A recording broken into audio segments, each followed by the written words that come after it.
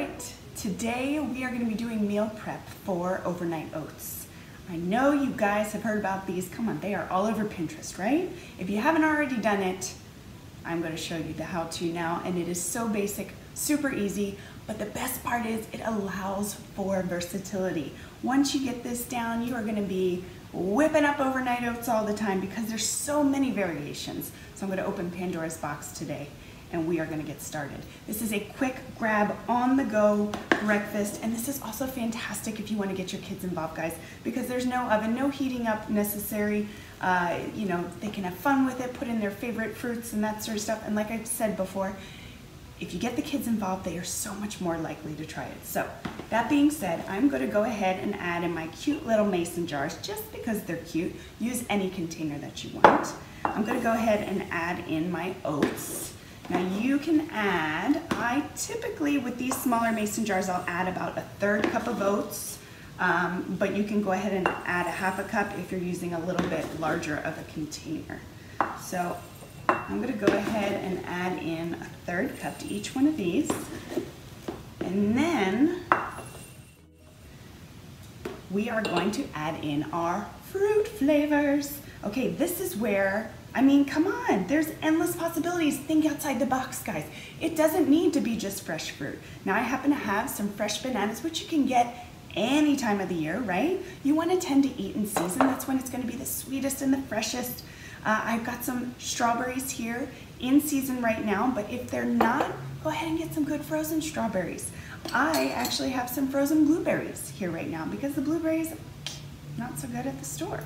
I got myself some really yummy blueberries, and they're delicious. So those are the three fruits we're going to be using today. Start thinking about the fruits that you like. If you like pineapples and they're not in season, get a really good pineapple in a can with 100% juice, none of that yucky stuff added in, and go for it. So two of these, I'm going to add in the equivalent of about a half of a small banana.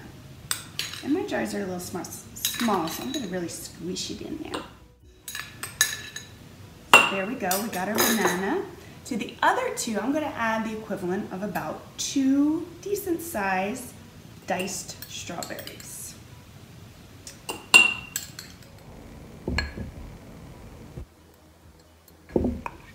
Don't lose those two. And then I'm going to add about a quarter cup of some frozen blueberries to my last two. And once we get this fruit in, then we're going to talk about all the wonderful things that we can add to this. It's going to be great as is, but there are so many things we can add to up the nutrient density of all of these guys and really give you that, you know, that staying power that's not going to give you that dip right after breakfast. So go ahead and add in those berries. Boop. Let's wipe that down right there. Now, for the additions. Okay, so when I say this, I mean things like pecans, pepitas, pumpkin seeds, raw cacao. This is really good if you want like that chocolate flavor. Some slivered almonds, I've got cashews.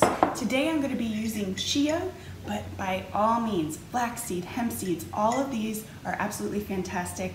And if you ask me, it's a must in these because they're so easy to add in and they add so much good fiber and so many vitamins and minerals. I mean, it's not even worth mentioning. Just add it, okay? So to each one of these, I'm going to add about a half to a tablespoon of chia seeds. Super easy. Now let's add in a little bit of sweetener. So today I'm just going to be using an agave, organic agave.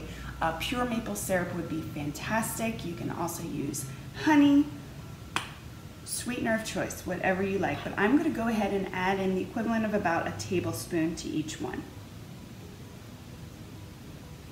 If your berries or whatever fruit you're using for whatever reason is not in season and it's all you got and they're not super sweet, you might want to up the sweetener just a little bit. So now that we've got the base, go ahead and we're going to add in our milk. And again, we're going to be adding the same amount as we did our oats. So like I said, I used about a third cup, so I'm going to do about a third cup of unsweetened almond milk in each one. And again, here's another way that this can be super versatile, guys. If you like coconut milk, if you like oat milk, if you like soy milk, if you like rice milk, whatever milk, go ahead and add that in. I suggest using unsweetened so you can actually adjust the sweetener yourself, but hey, you're in the driver's seat here. All right, so we're gonna go ahead and add that in. I'm just gonna top these off. And then last but not least, the creme de la creme. Let's go ahead and add a little bit more flavor. We're gonna up the ante here. Now with my blueberries, I find that lemon zest just adds this amazing flavor, almost makes it taste like a blueberry cobbler.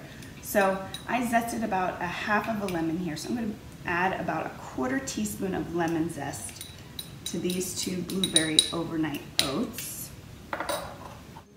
And then for my strawberries, I thought it'd be fun to add like a nice crunch texture. So I'm gonna go ahead and add just some chopped pecans.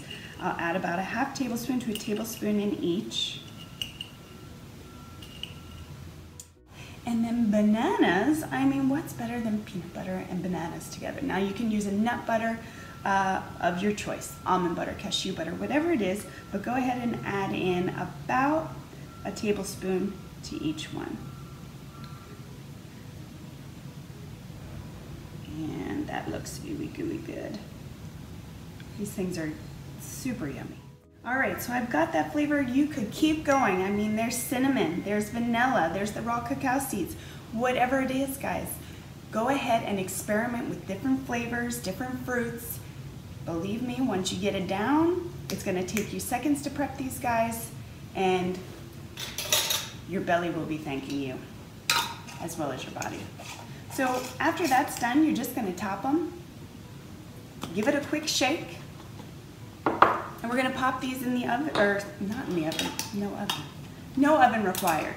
These are overnight oats, okay? So we're gonna pop these in the refrigerator. And when you wake up mañana, these guys are done. Look how beautiful they are. Beautiful, beautiful. So simple, take them with you on the go. Kids' lunches, bada bing, bada boom. I hope you guys enjoyed this. Stay tuned for our next meal prep. Look forward to talking to you guys soon.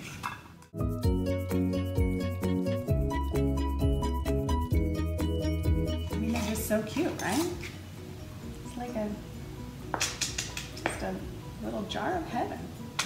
The kids love this part too. Just shake it. Just let them shake it, you know? Nothing else. You might want to make sure you're not using the glass jars.